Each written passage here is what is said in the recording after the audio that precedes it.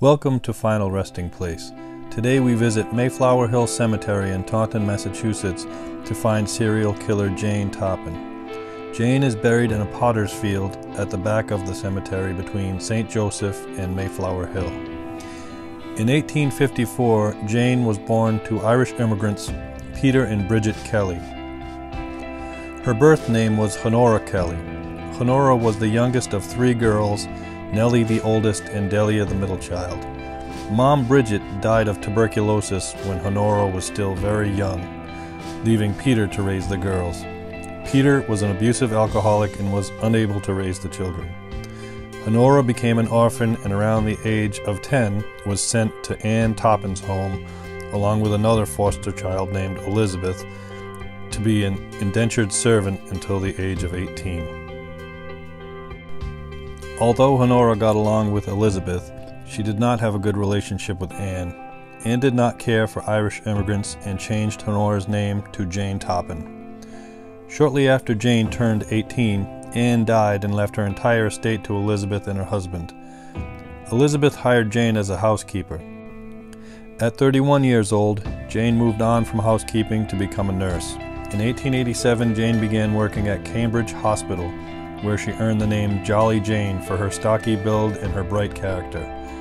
Shortly after, she became fascinated by autopsies, arousing something inside her. Jane then began using her patients as test subjects, injecting morphine and atropine, bringing her patients in and out of consciousness. Eventually, as the patient would be slipping into death, Jane would climb into bed with them and begin to fondle and kiss them, gaining some sort of sexual arousal from it. This went on for 4 years at Cambridge before she accepted an offer from Massachusetts General Hospital, where the pattern continued. From there, she went on to private nursing care, in 1895 killing her landlord followed by his grieving wife. In 1899, poisoning her foster sister with strychnine and eventually killing her. In 1901, Jane rented a cottage from the Davis family, killing 4 members of the family within a month. A family member demanded autopsies.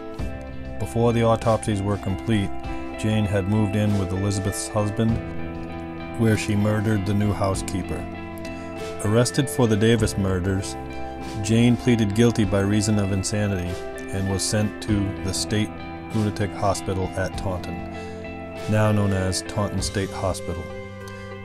Jane admitted to killing at least 33 people, but admits there were probably more that she just couldn't recall, and that one of the reasons she committed these horrific acts was that it fulfilled her sexual impulses.